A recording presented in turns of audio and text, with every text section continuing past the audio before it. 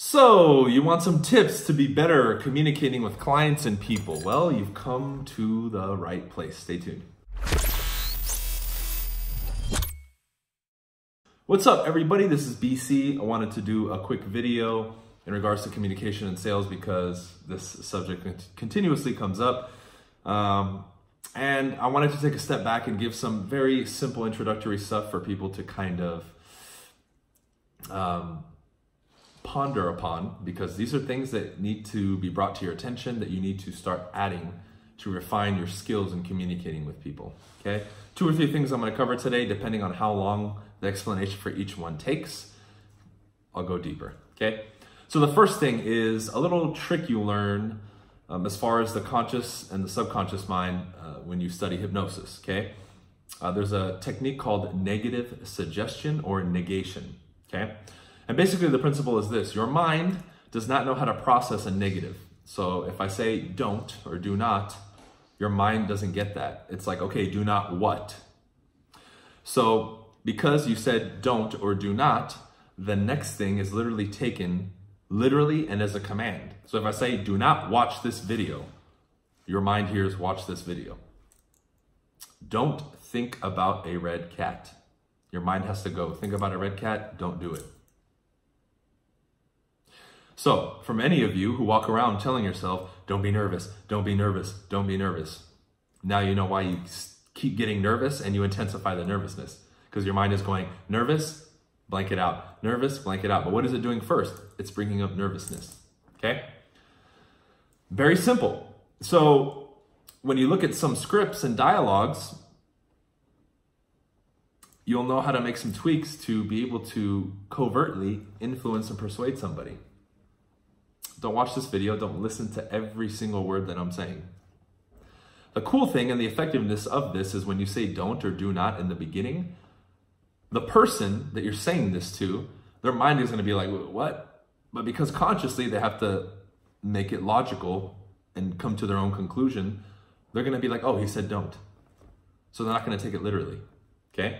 Now, of course, there's other ways of using this and deeper ways of explaining it, but I wanted to bring it to your attention because this is something you learn early on, that if you can master this, you can be very, very persuasive and use a lot of influence. And all I'm doing is bringing to your awareness techniques that are used against you every single day by all the big time advertisers and all that stuff, okay? And again, this is just the tip of the iceberg, okay? Another thing you have to pay very close attention to, especially if you're looking to build rapport with people and connect with them, is sensory language. And what I mean when I say sensory language is this simple. Most people process things different ways, right? The majority of the population is visual. Some people process more from the auditory standpoint, and some people are more kinesthetic. And it comes across in their language, right? Kinesthetic people, it's all about feel, right? You know what I feel, blah, blah, blah. I feel, dot, dot, dot, right? That's a good word. The people who process more auditory, you're going to hear things like, well, okay, I hear what you're saying. Okay, that sounds good. Now, they may intertwine and use different ones. However, you're going to find a pattern of them using one of these more often. Visual person, I see what you're saying. Okay. Do you see what I mean? See, right? Is the picture pretty clear? Is that crystal clear, right? That would invoke visual. So again, those are just a few of the phrases or anchors or words that people may use in interactions that you need to attune your ear towards. Now, this can, for a lot of people, seem a little bit more advanced, and to the average person, actually it is. It's introductory at this point for some people. But if this is the first time you're hearing this, or you've heard it, but you're not quite sure, or you're saying, oh shit, I'm so caught up in my head still, I don't really hear these things, then it's okay. You have to build your way up there, okay? But the important thing is that you have the right guide or somebody to help you, start bringing these things to your attention so you can start working on it and take it piece by piece, okay? Now, you're gonna hear in a lot of advertising these 2 things that I told you, especially the first one. Man, they're sneaky in this. I saw a advertisement, not related to these 2 things, but it brought into the equation colors and how our mind filters things, right? And I think it was at a gas station, and it said, and I go to that gas station all the time, and I pointed it out to the employees. I was like, ah, you guys are sneaky. They didn't even notice it, right? Because they don't understand this shit. But it says something like, resolutions were made to be broken, right? And they put that up right after New Year's, like around February, right? And on broken, they put that word in the middle, and in broken, the okay, they made it red. So you're reading resolutions were made to be broken, and your mind is registering the okay in red. So what is your mind telling yourself literally twice? It's okay to break my resolution. You see how sneaky they are?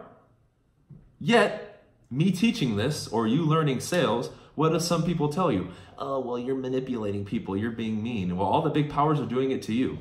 So at the very least, what you can do is learn these techniques so that you can defend yourself when they're used against you, because you'll be aware. You see, this is the key. I don't give a shit if I teach you something and you actually use it, but at least have it in your tool belt so you have a better understanding of these mechanics of life. Because whether you want to admit these things work or they don't, they're being used and they're out in the world, and this is real shit. So you can ignore it and be like, ah, well, it doesn't matter, but they're going to be used against you. This is all science and techniques. This isn't just hocus pocus like a lot of people think it is. These are factual techniques that are used constantly, and that the powers who pay billions of fucking dollars a year or millions in advertising, they know this stuff and they're using it against you because they have the top level people advising them and writing these things up. You think that resolutions were made to be broken and the okay in red is just by chance? Of course not. Now let's flip it. The two techniques I gave you in that advertisement for marketing purposes, how can you use it now? Are you going to practice this stuff? Are you going to be more aware now of sensory language?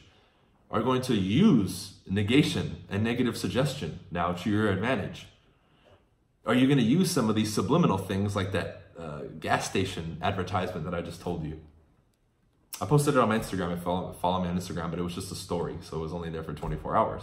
You see? And again, I'm just giving you the tip of the iceberg. What else is there out there that you don't know? And if you've heard this stuff before, why have you, again, kept it in the back of your mind and waited until I said it in this video to now maybe pick it back up and go study? So one of the questions I get is, well, why would you study NLP and hypnosis? What does that have to do with sales and communication? Are you kidding me? How do you not see that connection? It's pretty blatantly obvious, isn't it? So before we continue and wrap it up, I would like to hear from you guys. What is your level of understanding of communication? Is this your first time hearing about NLP and hypnosis? Have you started studying it? Do you have a decent grasp on it? Let me know in the comment section, right? And give it a thumbs up too. So people are going to ask, oh, what book to read? Look, I'll give you two suggestions. Number one, yes, there's a ton of introduction to NLP and hypnosis books and a ton of stuff. And once you read those intro books, they're going to talk about the different we can say branches of each one, especially hypnosis, where you have different people who took it a different way. Then based on your reading and understanding of that, you'll know which way you want to go. But at the end of the day, right, if you're looking for like hands-on training with this stuff, I recommend Modern Success, right? Everybody looks at me and they're like, well, you're just a realtor. What the fuck do you know? I'm certified NLP practitioner and hypnotherapist. So I'm well practiced in this stuff and I know it and I use it all the time. All the time. Okay, so get on the program. But anyways, once you do that, another great person to look at, especially if you're talking reading material, who's a master at this shit, is Anthony Robbins, right? He's, again, world-class when it comes to NLP and hypnosis and all this stuff. I've read all his books, Awaken the Giant Within and all those books, definitely. I'm sure you heard of him. If you follow me, you can get all his stuff too. And he goes through, just like in the introduction to NLP and hypnosis books, there's a lot of visualization and exercises designed to get your mind moving, okay? And it'll give you a basic understanding because neuro-linguistic programming, it says it there, NLP, powerful with linguistics. We can literally have an effect on somebody's mind and rewire a lot of these things that in us are these stuck patterns that we need to move. Because just as much as NLP and hypnosis and all these subjects are about your outward communication with other people and influencing them, it starts with you. And you have to first handle this, you communicating with you. A lot of people fail communicating with themselves and selling themselves on learning this stuff and taking their lives to the next level in their commitments. Because if you can't sell yourself on doing things, let's say you're somebody who is undisciplined and uncommitted. Now you want to start a business and sell to other people and tell them how your product and your service is committed and will deliver the result when you can't even do it for yourself. So at the end of the day, no matter what subject we're studying, but in particular these, it's always about us and what we're doing and where we're at. Okay? So with that said, I don't want to make it too long. Again, if you enjoyed it, this is a subject that you find intriguing, I recommend you study. You're always welcome to get on Modern Success, my program, because we go deep on this shit, right? As some of my members can tell you. Again, shout out to all the people that joined the other day, man. We had like 5 or 6 people join in one day. That's truly incredible. So thank you guys. I appreciate the support. Supreme Being, my podcast, we do 2 episodes a week. Remember, you are seeing this while I'm in Australia, so I'm not sure if the podcast episodes are going to come out. I need to see what the time zone difference, is when I'm over there, as far as doing it normally at 7 p.m. Pacific.